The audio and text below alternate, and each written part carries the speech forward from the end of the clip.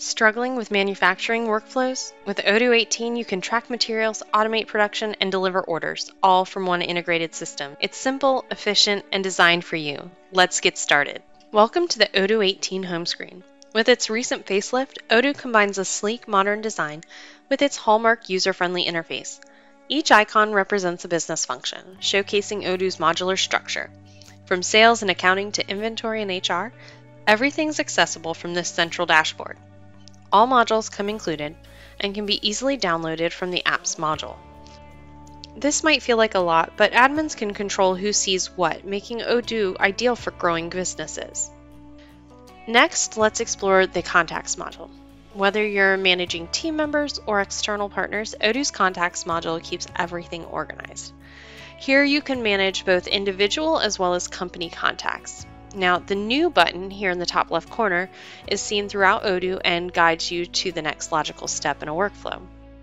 Another thing consistent throughout Odoo is the views. So in the top right corner, we have the choice to toggle between either List View or Kanban View.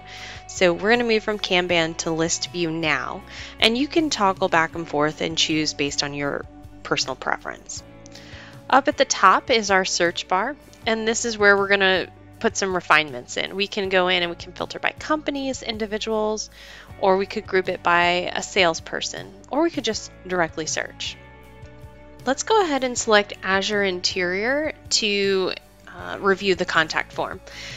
This is one of two forms that'll be connected throughout the system, and it's where you can get a holistic view of each individual or company that you work with.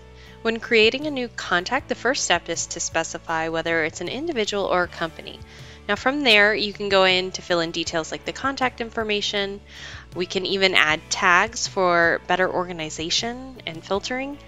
And then below, you'll find tabs for contacts and addresses. This is where you'll add additional contacts, receivable address or shipping or invoicing address. The Sales and Purchase tab is where you can note information based on whether it's a customer or a vendor, so different payment terms, etc., or individuals who are responsible for that account. Under the Accounting tab, this is where you can add specific account information. You could specify invoice follow-ups and more. And then finally, we have the Internal Notes tab.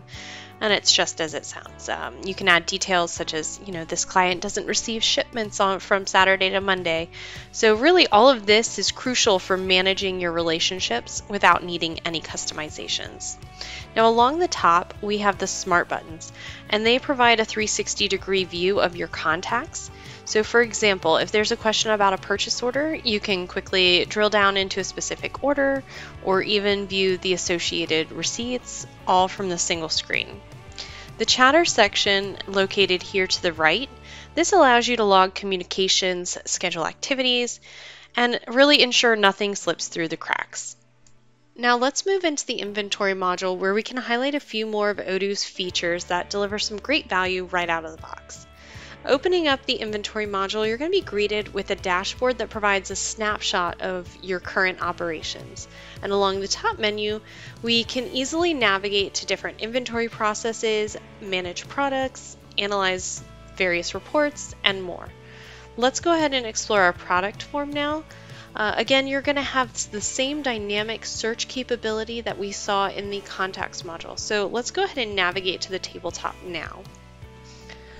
Opening the product form, here we can define some critical aspects like whether this product can be sold or only a purchased item.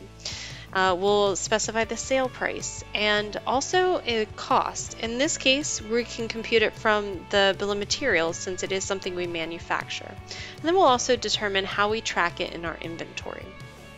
The tabletop is a manufactured product, so we can also specify that route on our Inventory tab. Now under the Accounting tab, I can choose to specify specific accounts for receivables and payables, but leaving it blank will actually pull that configuration from the product category itself. So we're going to leave that as is. Now with these settings configured, we're easily able to manage the product's life cycle and ensure all necessary details are in place for seamless operations. So if you ever actually need to attach documents or set up reordering rules, smart buttons are going to make these tasks seamless and really easy to use. It looks like we're low on inventory here, so I have the option of clicking on the order button, or in this case today, I'm going to use the procurement scheduler. In Odoo, the procurement run scheduler keeps inventory and production really aligned. So while it's going to usually run daily, maybe overnight we can kind of schedule it, today I want to manually trigger it. Running the scheduler checks the stock and the demand that we have, and it will actually create the manufacturing order if we need it. So let's check the manufacturing module now to see the new order.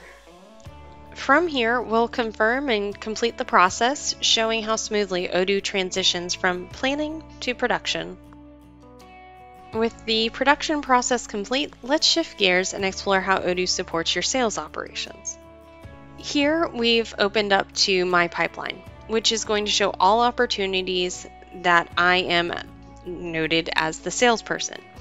We can view this again in Kanban view seen here, and that allows us to easily visualize the various opportunities in our sales pipeline and what stage they are in that process.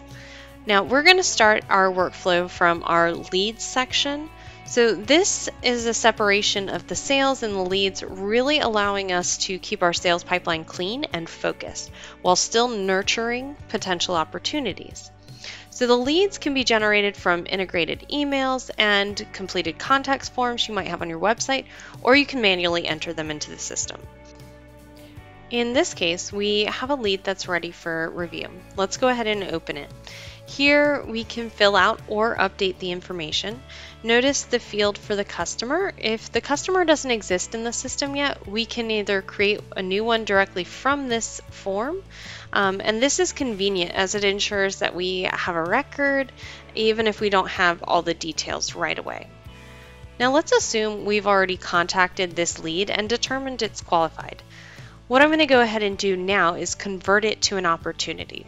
When we do this, the information from the lead is automatically transferred into our opportunity form. And we can confirm the salesperson team and also add if this is a new customer or it should be linked to an existing contact. Now once converted, we're going to move it into our pipeline and to the opportunity form where we can continue tracking activities and move the opportunity through the sales stages. We can do this either by clicking on the stage at the top or using the drag and drop function from the CRM dashboard. At this point in our conversation with our client or the prospect, we are actually ready to go ahead and create the quotation for them. So highlighting Odoo's fully integrated environment, we're going to do this directly from the CRM by clicking on the Create Quotation button. Now that we're in the sales module, we'll start by adding the customer information to our quotation. You'll see that the customer data from the CRM has been automatically populated, saving us time and ensuring consistency. So next we're going to go ahead and add our products to the quotation. We can do this either by typing the product name directly in or using the catalog feature, which was introduced in Odoo 17. The catalog feature makes it really easy to browse and select multiple products and add them directly to your quote. Today, I'm going to go ahead and use the quotation template though. Quotation templates allow us to standardize the layouts and predefine details like products and prices, making this whole process faster and more consistent. From there, I can actually utilize Odoo's quote calculator to automatically handle my calculations for assembly and delivery. On our optional products tab, we can suggest additional items that the customer might wish to consider. Now with Odoo 18, we've got the quote builder in there and offering an enhanced flexibility, like multiple headers, footers, and dynamic field mapping for a more tailored and professional look to our quotes. Let's go ahead and email this quote out and we can check out the final results with the quote builder's enhancements. This looks great.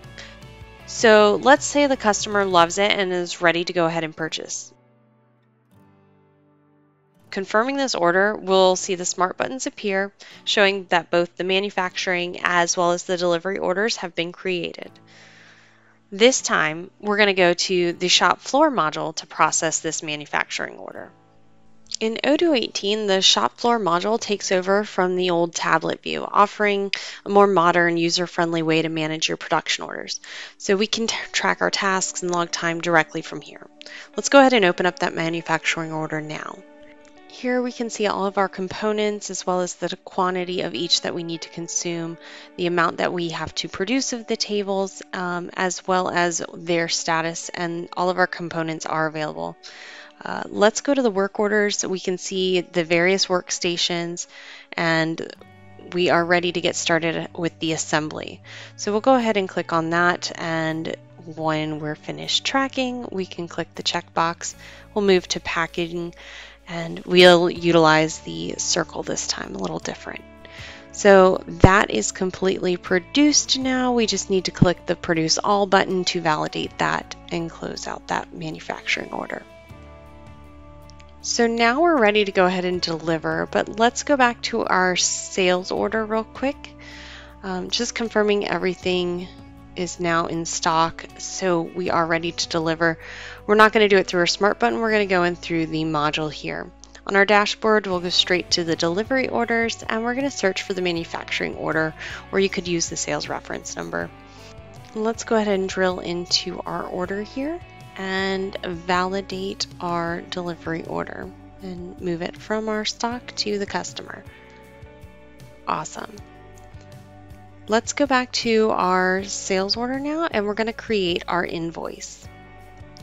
Here we go. There's our sales order. Clicking into it, we're going to go right over to the Create Invoice button, and we'll do a regular invoice.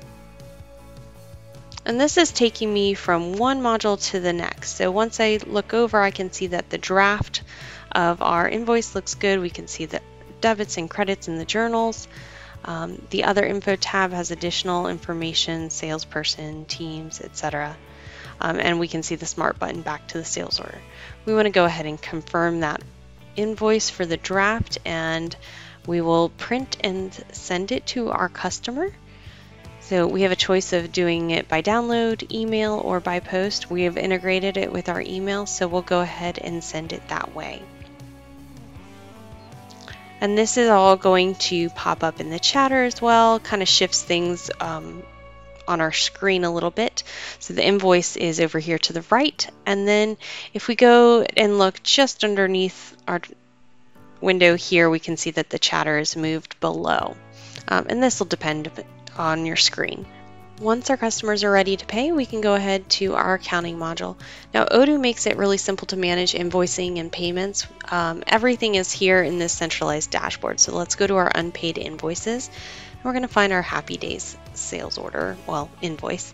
So let's go ahead and get this invoice paid for our customer. We can go up to click the Pay button, and a pop-up was going to show up, and we're going to add our journal information, the payment method, the amount, your payment date comes in, and your memo actually comes in as well with the invoice.